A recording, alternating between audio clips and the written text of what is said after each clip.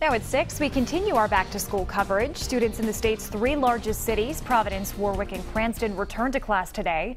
Eyewitness News reporter Julianne Lima tells us why many of their teachers are anxious about starting the new year. With the excitement of a new school year comes new staff positions and contract uncertainty in Providence.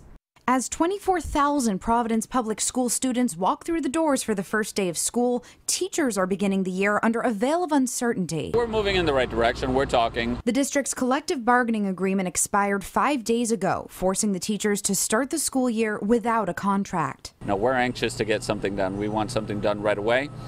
We're making progress. We're talking with them. We think that our teachers are going to will have a contract, I think, hopefully in the coming months. But Providence isn't alone. Neighboring city Warwick started its 3rd consecutive school year without a teacher contract. Warwick's a little bit different. I mean, they have a situation where their enrollment has actually been declining, and financially it's challenging.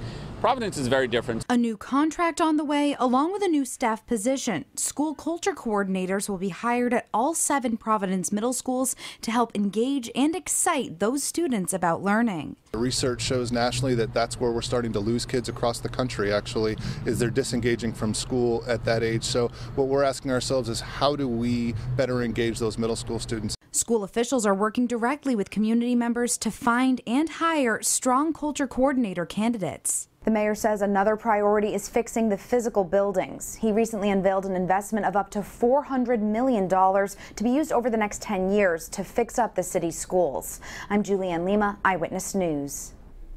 And our back-to-school coverage continues all week long on air and online on WPRI.com.